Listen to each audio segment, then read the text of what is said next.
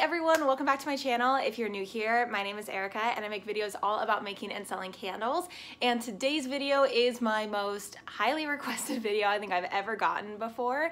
And I was kind of hesitant on wanting to do it only because I thought that I was gonna have to have like multiple camera angles, and I was trying to figure out exactly how I wanted to do it, but I realized that I just need to show you guys what I do. And even if it's not like the best high quality production video, I mean, not that any of my videos are, but just to give you guys an idea of what I do when it comes to taking my product photos and editing. So editing is everything, lighting is everything, and we're gonna go into kind of some basics before we get started. So number one is lighting. This is the most important thing when it comes to taking your product photos. So what I use for lighting are studio lights.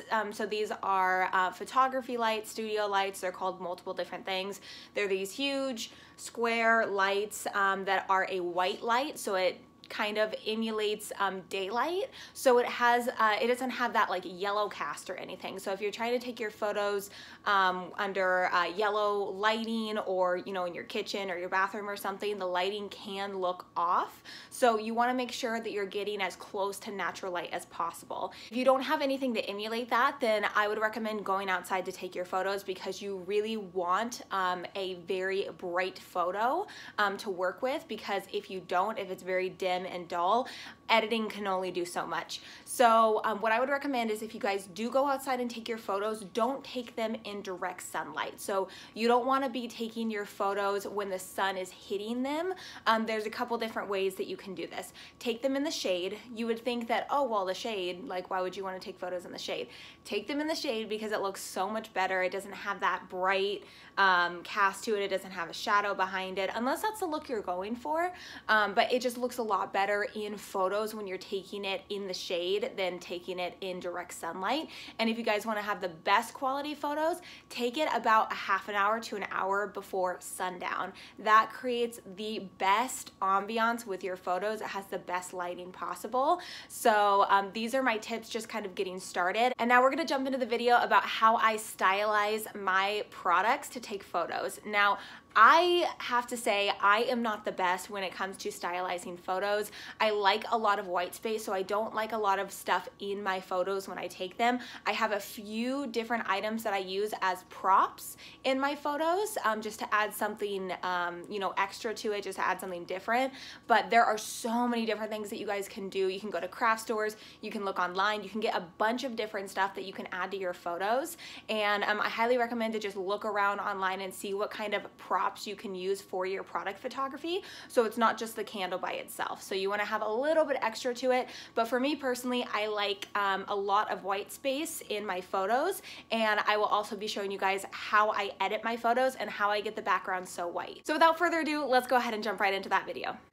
All right, so this is the setup that I have right now where I take my photos. So these up here are my studio lights. These are the photography lights, and I will be linking in the description box below a link where you can find where to purchase these on Amazon. I don't think it's gonna be the exact same brand, but it's going to be essentially the same thing.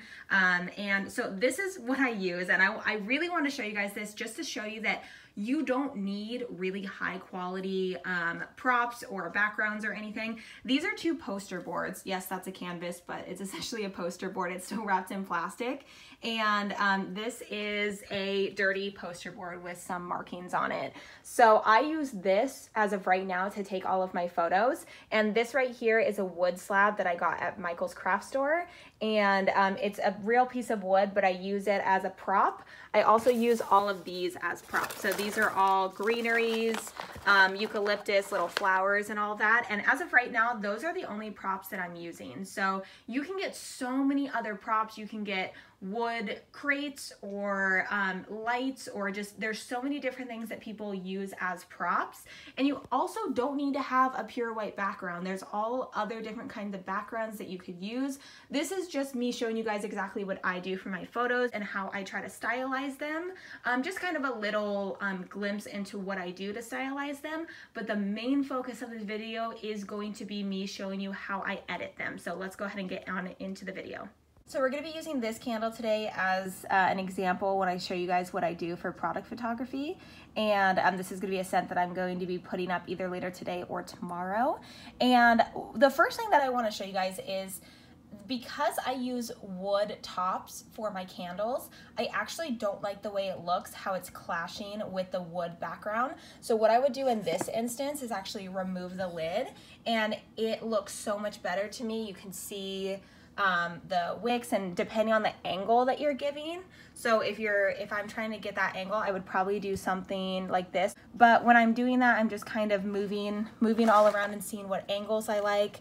Sometimes I'll put the greenery or the flowers in the background and see if I like that, how it's sitting right there. And then I'll just keep adjusting to see if there's something that I like better. So what I'm gonna do now is I'm actually gonna flip the camera to a view where you can actually see when I'm taking the photos, and I'm gonna show you guys exactly what I do. So I've opened up the camera feature on my phone, and you guys are just seeing exactly what I'm seeing right now. So this is just the regular photo area. So there's a couple different options that I use. If I'm just using it for Instagram, I'll usually go over to square because it'll be the correct size, and then I'll be able to take the photo from there and edit it. But I'm just trying to move around and take different angles. See, I don't like that angle. And just kind of see what I like. So the main thing is just making sure that we're having all the lighting that we need and the correct angle that we like. So that's all that I really worry about during this first step. Another option is actually doing portrait mode. So this will blur the background, and you can choose the subject that you want and then have a lot of the background blurred. The only thing that I don't like about that is that sometimes it doesn't have a good focus on the actual image. It has a little bit of a hard time with doing that. But if you kind of take your time and really focus to get the focus on that image, you can have a pretty good photo. So that one, it did blur the background quite a bit. That one I could see it being a pretty good photo to edit. So I ended up taking quite a few photos when I'm actually doing this whole process, and it's kind of a trial and error. So you're adjusting, and then you're taking photos, and then you're adjusting more, and then you're taking more photos. And I obviously wouldn't just be taking photos of the same thing. I would be moving things around. So moving that right there, seeing if I like that better than I like the other one. And then I would maybe put it right here on the side. I've been doing this quite a bit in my photos. Sorry, it's kind of hard to show you guys exactly what I'm doing. And another hard thing is that if you have a hard surface like that, then it does have it does start to roll. So that's something that you have to worry about if you guys are using a hard surface. So with this, I'm actually gonna just take it to square and take a photo, but I don't like the way that that looks when it's bunched up like that. So we're gonna instead maybe put the flowers right there. This is how I took one of my photos in my Instagram post. So we're gonna do that. Maybe change it up. So it's all just kind of adjusting. So everything that you do, it's just adjusting, adding more things, seeing if you like it. If you don't like it, changing it. Like I don't like that one. I don't like how they're facing the opposite direction. Keep taking a lot of photos and going through and trying to figure out what you like, what you don't like. So now I'm going to be showing you guys exactly what you want to see, and that is how I edit these photos. So the app that I use to edit all of my photos, I use a couple different photos. I use Facetune, Snapseed, as well as Lightroom. So there's different reasons on why I use the different apps when I'm editing. Mainly I use Snapseed only, so we're gonna open up Snapseed and choose one of these photos. So I'm going to choose, which one should I choose? I'll choose this one because it should be pretty fun to edit. So what we're looking at right here, and what I try to do in all of my photos, is I don't like that you can see the shine right there from the studio lights. So what I'm going to show you guys how to get rid of that, and this is honestly only if you guys have a white sticker. this will completely vary on the vessels that you guys have, the label stickers, the way that everything looks on your candle. All of this will be slightly different. So if you try to do the exact same editing that I'm doing right now, it might not work for you. So this is just what I do with my black vessels and my white stickers. So that is what I'm showing you guys right now. So what I do is I hit selective. And what this does is at the top right there, you can see brightness. So when you go to the left, it's gonna darken it. When you go to the right, it's gonna brighten it. So what I'm gonna do is I'm going to try to brighten all of this right there. So as you can see, there's still a little bit on the right-hand side that's not really brightened up. So what I'm going to do now is go to brush, and at the bottom, I'm gonna click exposure, and there's different levels of exposure that you can do. So I'll kind of show you guys right now. So that's 3, I just did a swipe right there. That's 7, and then 1 is taking it completely white. So what we're gonna do is sometimes I'll start with 7 just to try to brighten it up a little bit, because sometimes that's all it really needs. So I'm just going to brush this on. And as you can see, that made that a lot brighter. Something else I'm gonna do is I'm gonna go back to the brush, and I'm going to actually do a minus 0.3 exposure, and I'm going to make these a little bit darker, so the writing. Because in all of my photos, I like for you to actually be able to read what the candle is. I don't like when things are too overly exposed that you can't read it. So I'm going to check that off. Another thing I'm going to do, actually, I'm gonna go back to that area real fast. And I'm gonna do -3, zoom in, and I'm going to take off the exposure from the little orange and the line.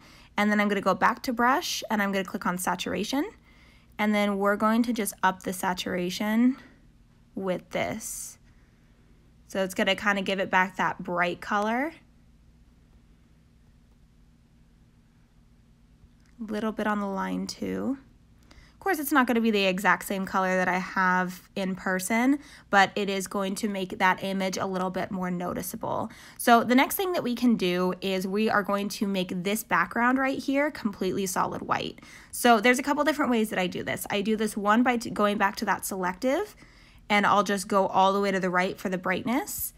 And then I'll go back to selective, and I'll just try to do the corners. This sometimes doesn't work depending on what the image looks like. So sometimes it can completely wash out whatever image it's close to. So you have to be really careful with that, but I will just go in with the brush of exposure, turn it all the way up to 1.0, and then just go in. It works as an eraser. So you're just going in to these edges and brightening it up. Okay, just like that, just going around the corners, making sure everything's bright. So as you guys can see, I'll do kind of a before and after. So this was before, this is after. So it's just brightening everything up. So now that the background is white, I really, really love contrast. And I think that's why I really love having the black jars with a white background.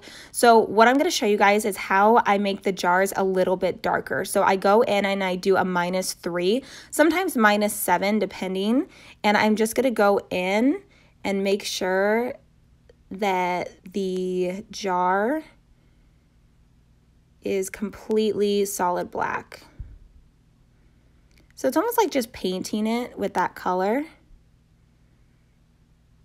And sometimes it will get the background right next to it a little bit darker, but that's okay. And I'm just pinching in with 2 fingers. So this is 2 fingers, and then use 1 finger to use the tool. So 2 fingers to zoom out, 2 fingers to zoom in, and then 1 to use the tool. So that to me is ready to edit. So now what I'm gonna do is I'm gonna take you guys over to Lightroom, and that will show you guys exactly what filters that I use to make it a little bit different. So sometimes I will keep it looking like this. Other times I'll want to change it up and add a preset or filters to it. So I'm gonna take you guys over there and show you guys what I do. So now we are opened in the Lightroom app, and this is free. You can use it for free, and you're able to use all of these features. So you're able to change up the lighting yourself, the color, different effects. But what I like to do a lot of the time is use presets. Now, what presets are is these are basically filters that you put on on your photos, and it makes it a little bit more cohesive if you're trying to get a very similar look. So you can find presets on multiple different websites. They're everywhere now. So with this, we're going to click on presets, and these are the few that I have. So I have this one, which is Emily Leah. She's a YouTuber, and I bought one of her presets, so that's what that looks like, and I actually really love the way that looks. So that is one of them. We can exit out of that. These are the other presets that I use quite frequently. So this is Bright Lifestyle, and this makes everything a lot more bright. I'm just gonna walk you guys through. So sometimes the look of it won't be quite right. So for instance, on here, I don't like the way that looks, so I wouldn't choose that. But I still, on a lot of the photos, I'll just go through and I'll click on them just to see if I like them. So none of those really stood up to me, so I'm gonna go to Bohemian Dream, and I really like using these ones for my product photos. This one specifically, I really like the way that this one looks. And so what I'm going to show you guys now is I'm gonna click on this, and you can leave it like this, or because the background, it grayed the background a little bit, and sometimes on my Instagram I forget to go back and brighten it back up because I love like the completely pure white background. So what you can do from there is you can export it. It's going to save to your camera roll, and then I'm going to open this back up in Snapseed. Now we're back in Snapseed, and as you can see, the background, it was grayed out a little bit by the filter. So what I'm going to do is I'm just going to go back around and just brighten up the edges to make it white again. And there you have it, you guys. I really hope you enjoyed watching today's video, just watching me from start to finish, how I take and edit my product photos, even for Instagram, all of my photography that I use for my candles. Also, I will be leaving links in the description box below, just showing you guys the products that you can use, products that you can get from Amazon.